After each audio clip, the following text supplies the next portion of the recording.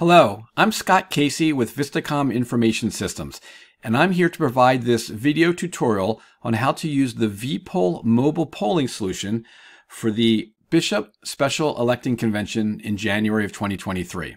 This will be the technology that you will use to vote for your next bishop.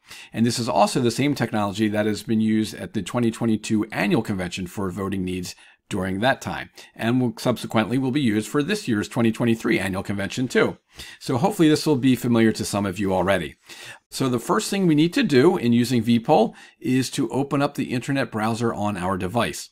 VPOLL can be used on any device that has an internet connection, a smartphone, a tablet, a laptop. It can be used on any browser, internet browser, whether that's Safari or Google Chrome or Microsoft Internet Explorer or Firefox. But whatever your device is, you want to make sure you have an internet connection. That's the first step. Then the second step is to open up the internet browser on your device. So here on the screen, you can see that I've opened up Google Chrome on my computer. And what you want to do is go to the VPOLL website. And so in the address bar, you want to type in VPOLL.MOBI, vpoll.mobi. And that will take you to the VPOLL homepage, where you need to enter your access code for this particular convention.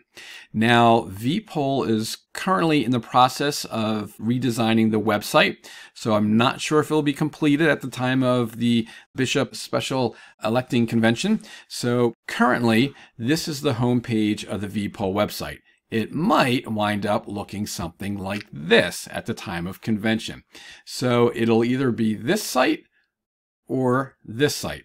But in either case, when you get to the VPOLL homepage, the purpose of going here is to enter the access code for your meeting. So what you're looking for is the enter access code field.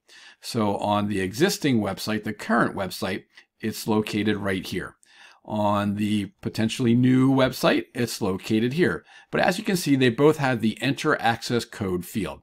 So what you want to do is when you go to the VPOLL homepage, you want to click your cursor or tap on the enter access code field and enter the access code for this Bishop Electing Convention. And that access code is DCFSpecial. DCFSpecial. Diocese of Central Florida Special. Now, please note that the access code is not case sensitive. So if I made everything all caps, that's okay.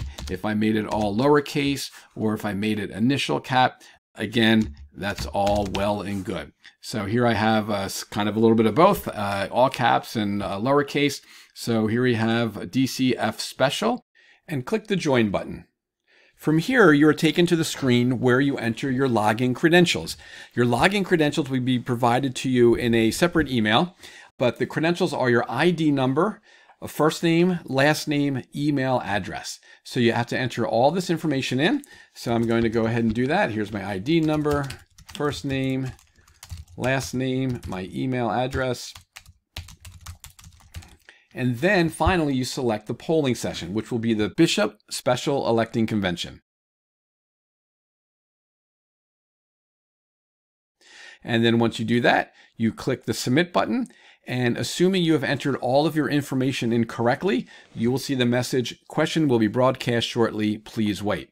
There's a very good chance that maybe you didn't enter all of your information correctly. If so, you might get an error message that says invalid credentials, please check. So you just may have to retype that information in again and make sure you have all the information entered in correctly and there are no typos.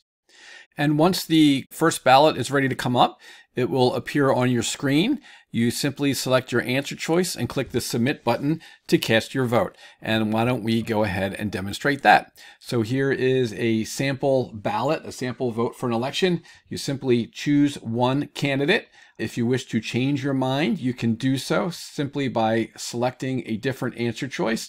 But once you make your choice and you click the submit button, you receive the message, answer is successfully saved. At this point, you can no longer change your answer. It is the equivalent of putting a paper ballot in the ballot box.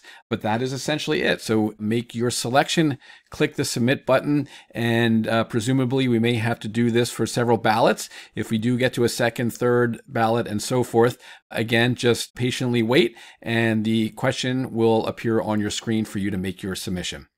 Thank you very much.